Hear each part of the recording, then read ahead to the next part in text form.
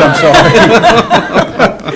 Both these officers, along with Sergeant Danny Gray, who couldn't be here tonight due to family commitments, responded to a call of an unresponsive male at a restaurant on England Street on February 20th, 2015.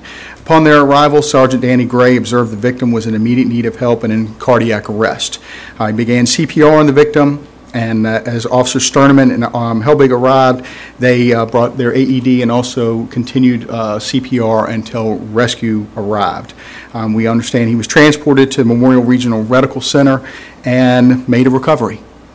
These officers will also be awarded the American Heart Association Lifesaving Award through Hanover Fire and EMS at a later award ceremony with the victim, who I understand will be in attendance there as well, with all the fire and EMS folks, the physicians at MRMC as well. So I would like to present both of these officers for their, and Sergeant Gray, who couldn't be here, with our APD Lifesaving Award for their heroic efforts and, from what I understand, just tenacity and doing CPR until the rescue folks arrive. So thank you very much.